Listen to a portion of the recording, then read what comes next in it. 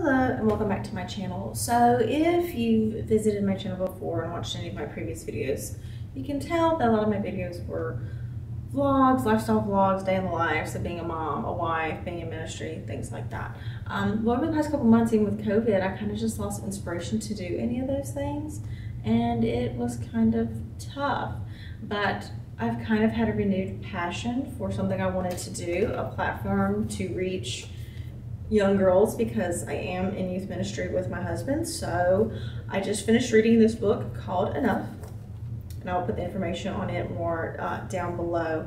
But I got it maybe about a year or so ago when Lifeway was closing their physical locations down, and I totally forgot I had it, found it, thought it'd be a great read for this time and season that I am in and our ministry is in. So I decided to read it, and I am basically going to give you my take on the chapters. This should take about 6 to 7 weeks, preferably 6 if I've mapped it all out correctly. And I'm basically just going to be talking about topics from a couple chapters each week, and just kind of teaching. I don't want to say preaching because that's not what I do. I just want to maybe make an impact and hopefully make an impact on young women's lives. And it's helped me, even as a mother, to take this, hold it in, and instill it and use these ways as my daughter gets older herself. So without further ado, we're going to jump in this week. We're going to do chapters 1 and 2, and they are both about modesty, our femininity, and our bodies. So the first thing I'm going to touch on, and I'm sorry if I look at my notes a lot, I've printed them out, I typed them this weekend, and I just looked at them again this morning, so my apologies. I promise the content will get better, hopefully. So, question, and I want you to take a minute to think about it. What does modesty mean to you? And I'm sure a lot of you, it's come to your mind and you're like, modesty? No, thank you. I'm totally good. But you can stay on trend and still be modest. You can still have the newest shoes, the newest makeup. You can still have the newest shirts and pants and stuff like that, and not be hiding your body. You can still be on trend and show it off. You want to be you. You want to be yourself and to be unique. What you wear represents you. So just remember that. We're going to touch more on that just a little bit. But definition of modesty, as I found it on the internet, is a behavior, a manner, or an appearance intended to avoid impropriety or indecency. So in layman's terms, it is dressing on a purpose, taking control, and not about hiding. Those are very important things. Before we move on any further, there are 2 things that she mentioned in the book that I want you to know about. Technically 3, but number 3 was that the first 2 things are not bad things. The first is that our bodies are beautiful, so naturally we want to show it off. Now, some people, like myself, are not comfortable in the skin that they have, so sometimes they wear more clothes to try to hide what they have, and some others want to flaunt it, and that's totally fine. All bodies are beautiful, colors, shapes, sizes, whatever, they're all beautiful. So, of course, we want to show it off. And by showing it off, of course, men like to stare. That's the second thing, and that's not a bad thing. Men are hardwired to look at women. They are attracted to women. So, of course, they're going to find them attractive and stare at us. And I know hearing the term men staring can be scary. As a woman, I totally get it. I have, thankfully, in my 28 years, or well, less than that, I guess, have not had any very creepy, uncomfortable encounters with men. So I'm very thankful for that. But not all of us are so lucky. But being modest, though, and referring to men staring doesn't mean that catcalls and stares and inappropriate actions won't happen. There's still a chance to happen. So you must think, if I hide it, you know, no one will notice me. But if I show it, people will notice me. But it's like a double-sided coin. It's kind of tough. We always don't want the wrong ones to stare when we dress, though. We don't want to attract the creeps. We want to, and as I touched on earlier, you want to dress for what you are trying to say, what you are trying to get. Obviously, if you're going for a job interview in a corporate world, you're going to want to wear probably a pantsuit. So you kind of see where I'm going.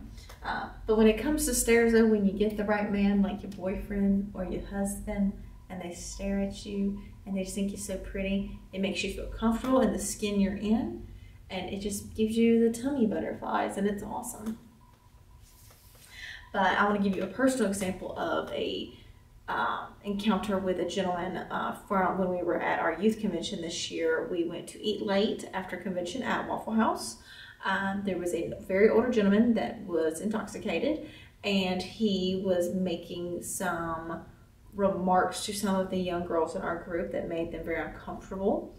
And then, so of course, we had to leave, and it was a very interesting conversation when we got back to where we were staying, because these girls hadn't really had this happen to them before. And most girls act this way. They don't know how to react when a situation like this occurs. But I felt in the moment it was a good teaching moment.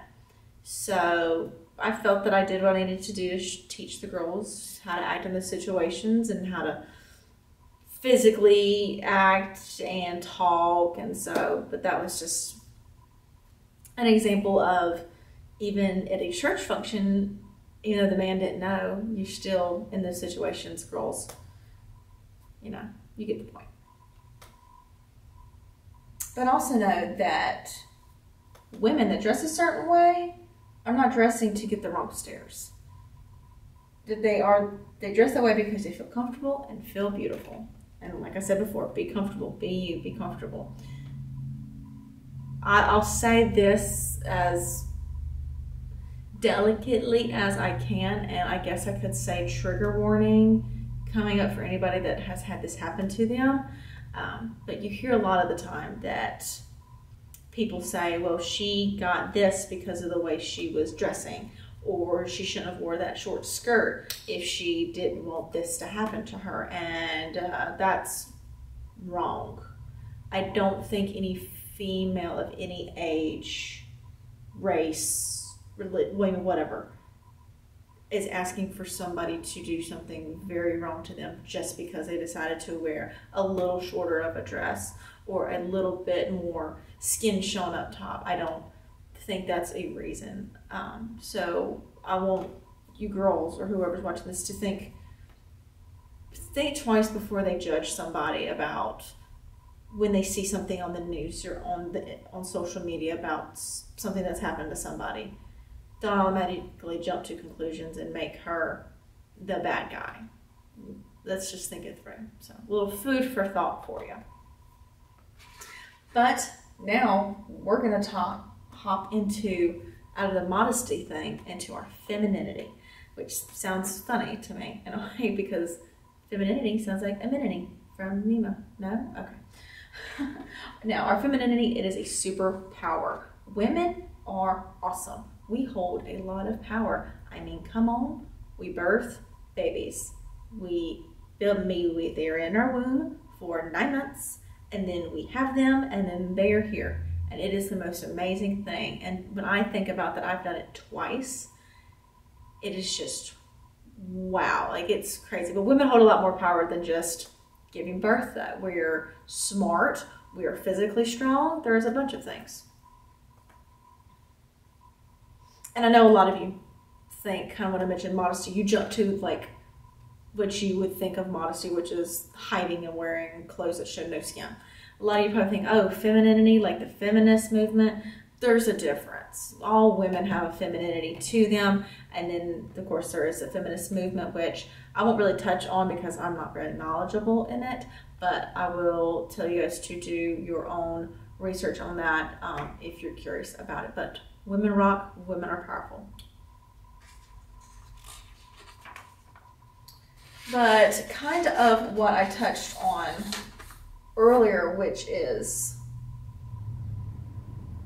you know, we talked about what is on the inside, judging women. Okay, so we've all heard the term, what matters most is what's on the inside, right? That's true. But it's not completely true. It's true, but it's not true. So here we go. Your heart, your personality, and everything that makes you is on the inside. That's on the inside. That's what makes you smile and act and laugh and do everything. That's you. That's what's on the inside. But what's on the inside is what God is looking at. He's not looking at your double chin. He's not looking at your big jiggly thighs. You know, he's not looking at your hair. No, he's looking at what is on the inside. Your pure heart, that you do good for people, others, that you do good for his kingdom. That's what he's looking at. It's our worth and our value, and we are all worthy to have an unmatched value in the eyes of God. We all deserve that love, and a lot of girls don't feel that they deserve that because of the way they look, something that has happened in their lives that they think that it is unforgivable. It is not unforgivable. In his eyes, you are loved and cared about, and you are his daughter. So, I love you, and I don't even know you, who's ever watching this. But let me give you the scripture from Psalms 139, 13 through 16. It's a little bit of a long one. For you created my inmost being. You knit me together in my mother's womb. I praise you because I am fearfully and wonderfully made. Your works are wonderful, and I know that full well. My frame was not hidden from you when I was made in the secret place. When I was woven together in the depths of the earth, your eyes saw my unformed body. All the days ordained for me were written in your book before one of them came to be. Another scripture that I put earlier, but I skipped it because I didn't feel that it worked there, was 1 Samuel 16:7. And it says, But the Lord said to Samuel, Do not consider his appearance or his height, for I have rejected him. The Lord does not look at the things people look at, which would be our physical outside appearance, but the Lord looks at the heart. This is good food for thought. I feel that this should be written on every girl's mirror at home when they get up in the morning. But yet, we talk about the inside. The outside does matter. The outside of our body does matter because our body is a temple and a gift from God, and our body is only a temporary home for our spirit until we pass. So think of it that way. Take care of your insides, take care of your out. I'm not the best example of it. I am not very healthy, but I know I need to be for myself, for my kids, for my husband, and to do more work of the Lord because I have to be active to keep moving. And another quick one that I missed is Song of Solomon 4:7. You were altogether beautiful, my love. There is no flaw in you. That's another mirror verse. You need to go write it down. Let's continue with more slang. It's all that matters on the inside, right? Well, we've also never heard of don't judge a book by its cover, right? And let's be honest here. Let's have a real moment. How many of us are guilty of doing that when someone walks into class or is walking down the street? I'll raise my hand. And I catch myself doing it a lot more these days with everything that's going on in the world. And I think it's just habits that we have to break. All girls need to feel like we are enough. Enough, keyword. Let's remember this word. To do so, we must not judge others or ourselves too harshly. Like I said, I think it's a hard habit for all of us to break. And I think a lot of us judge because of jealousy. I think a lot of us judge because we're uncomfortable in our own skin. But let's try not to judge so much. And I feel like that's beating a dead horse. So that's said in every youth group and to all girls, but try not to judge each other. Don't judge ourselves too harshly. That's what causes eating disorders and body dysmorphia and things like that, is that we have to love ourselves. I'm not happy with the skin that I'm in, but I'm gonna love it because I wake up every morning and I'm able to do the things I need to do to get through the day. So we're gonna revert back real quick to the way we dress. I kind of said earlier that we would revert back to dressing and things like that, but let's get more in depth with it. So the way that we dress is how we identify with others. If we want to dress like the popular kids, or the, I'm trying to think, the jocks, all the other typical school stereotypes. Everybody wants to dress to fit into that category. Like, I know for a fact that it's, everybody has Air Force Ones. Everybody, you want Air Force Ones too. It's just a habit. Everybody's got AirPods. You want AirPods too. I get it. I was young once too. It's hard to believe. The best way of youth girls to have self-expression is through their clothing choices. Like I said, it's how you make yourself unique, how you separate yourself from the typical. For me though, speaking of fashion, my fashion sense has evolved greatly, and it still is. I'm 28. In January, I'll be 30. No, I'm sorry, 29. No. So I clearly remember the phases of the layered tank tops, and my mom put me in overalls when I was a kid. I remember I went through my punk rock skater phase, and I still love all black. It is a part of my life. It's part of my wardrobe. I will rock all black all day, every day. It's just how it is. I had my skater shoes, my DCs. It was a good time. And it's still evolving. I still like to look kind of grungy rock. I like to look vintage. I sometimes like to dress up and be frilly, but not very much. I'm very boho chic. It's very, I've got the lazy mom leggings and a torn t-shirt. Fun look. It works. Clothing is a statement of oneself.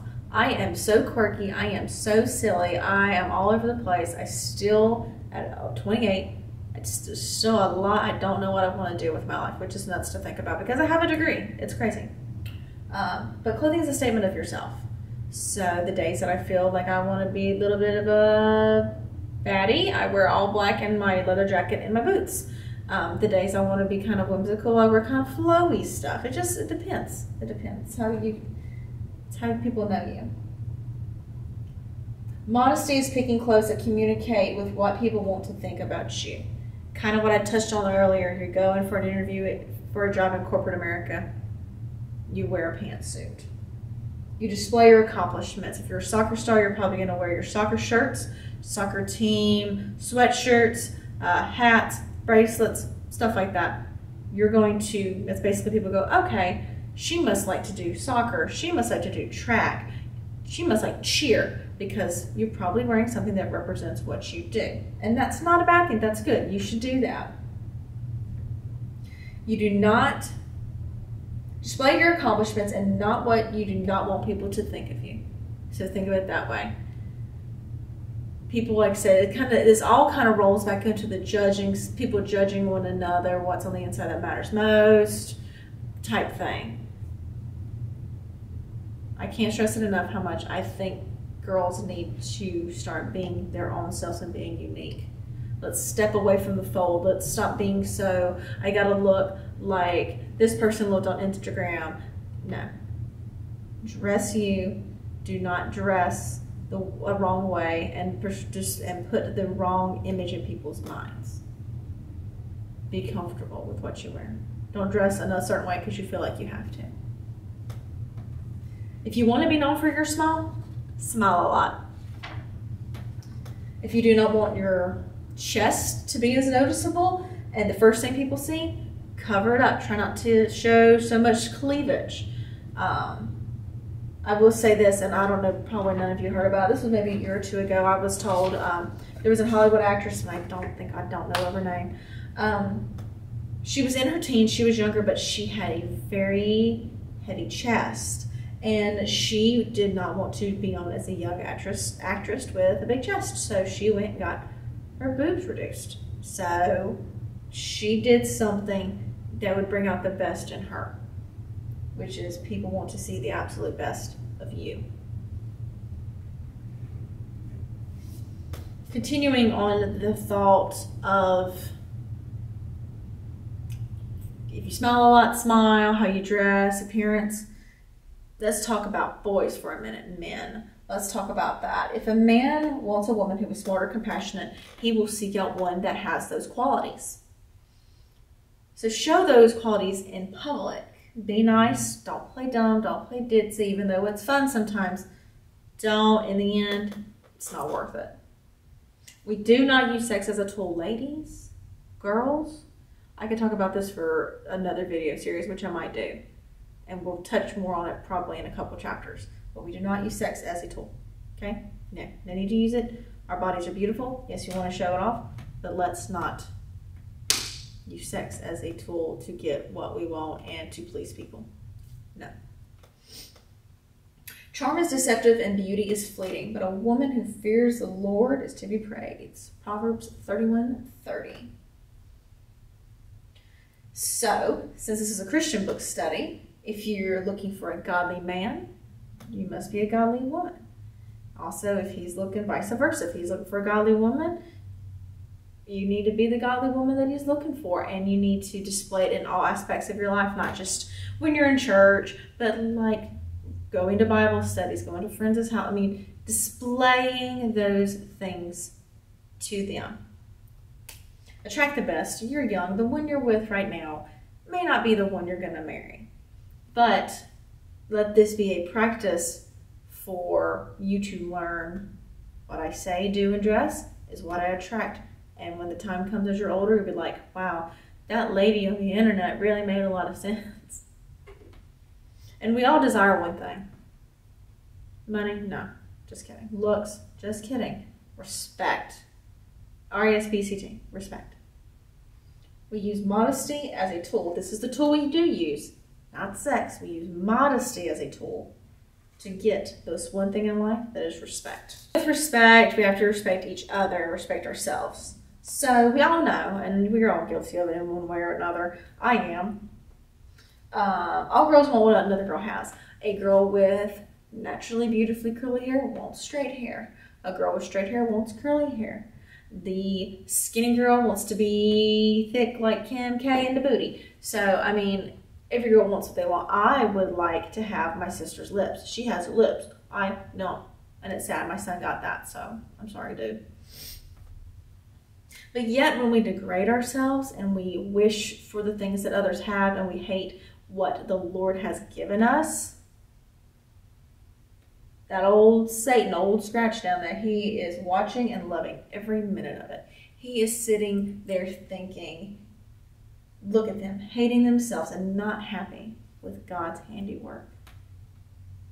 You know, that when I was reading that and wrote that, it kind of hit me strong. I was like, wow, you know, he knit us in the womb. He knew where we were going to be way before anything else.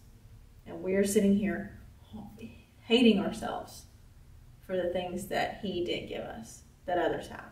And jealousy, that's a sin, man. Jealousy will just destroy everything. And real beauty, once you realize that you are perfect and enough, there it is again, is freeing and makes you feel alive. No more hiding in the shadows and letting the darkness of society's standards weigh you down. Once you can break that mold, break the mold in your mind, and you are finally at peace with who you are, physically, mentally, spiritually, everything, it is the most freeing feeling you will ever have. And it's a work in progress for me, but I know that at a young age it is a formidable time in your life, and I want to pour these words into whoever is listening because it will do you some good, I promise. But let's wrap this up and talk about one more thing. Self-care. I love self-care. Hashtag self-care Sunday. I am a participant in that. I love a good face mask. But let's start practicing body love.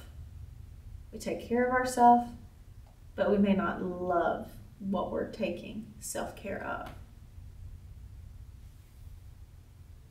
Again, to end, we cannot love ourselves and be enough until we love everything about us. Be you. Well, that is the end of week 1. I hope you pulled something out of this, hopefully. If not, then I'm sorry. But I will hopefully have week 2 up next week. And we'll go from there. I will link the book down below if I can find it online, if it is still being produced. I'm sure it is. I will link my social media links down below. Subscribe. I promise more videos are coming. I've said that before. I really mean it this time. So yeah, I hope you girls enjoyed this. Share this with a friend. I'm looking forward to this series very much. I hope that it has an impact on someone's life. And until next week, guys, bye. Love you. God bless. See ya.